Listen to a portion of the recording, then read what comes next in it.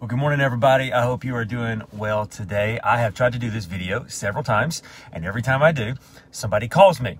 And they're like, hey, Pastor Brandon, how are you doing today? I'm like, I'm shooting a video. Hang up on me, right? Rude, you know. It is so good to see you on this wonderful winter morning.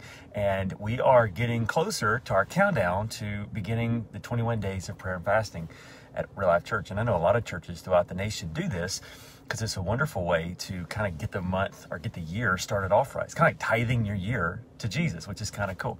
So no matter how this looks to you, I know that many people started this past week. We're getting started, so we're just kind of getting ready. So we talked about some different definitions of fasting yesterday, and today I want to really quickly challenge you with this idea. Why?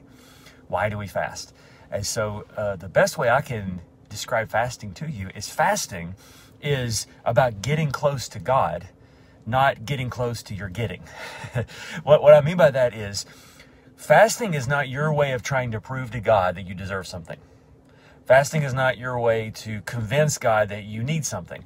Fasting is not a way to go, look, I've been a good boy, I've been a good girl, I've done the things, so let me have what I want, right? That is not what it is. Fasting is getting closer to God. Because what happens in our life is we don't see things as they are, we see things as we are, right? So we all have filters, different filters. We have a different filter depending on how you were raised and your ethnicity and different backgrounds. All these things create different filters. Some of them are good, some of them are not so good.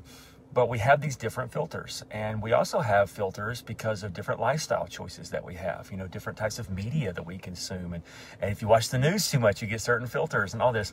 And what fasting does is fasting is a systematic way of removing those filters so we can focus more clearly on God. And so what fasting is intended to do is not to convince God that you've been a good boy or girl so you can have all your things, but it is to get closer again to Jesus, to remove all of the barriers, all of the bad filters, so you can see him more clearly. And so that's why I say fasting is about getting close to God, not about getting close to your getting, right?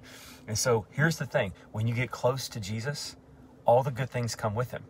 No, but you can't get that backwards. Once again, this is not us being passive aggressive and saying, look, Jesus, I went without social media for 21 days, so let me have my new job. It's not like that.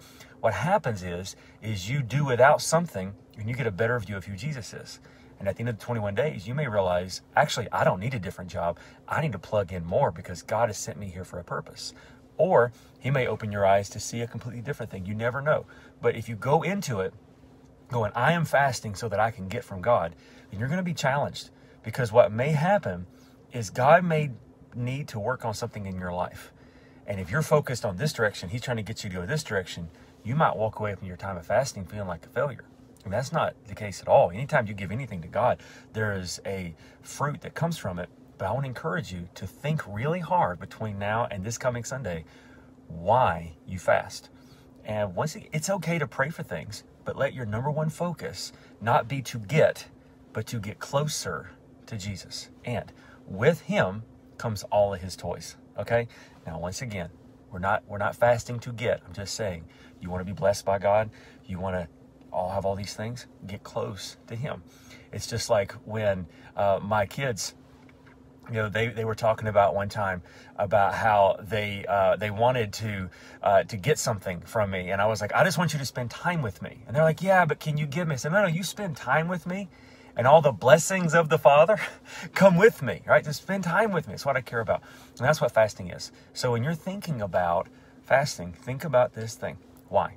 And make sure your number one why is because I want to get closer to Jesus, all right? Count down to our fasting. It's one of my most favorite times of the year. Can't wait to start this with you this Sunday. Talk to you soon.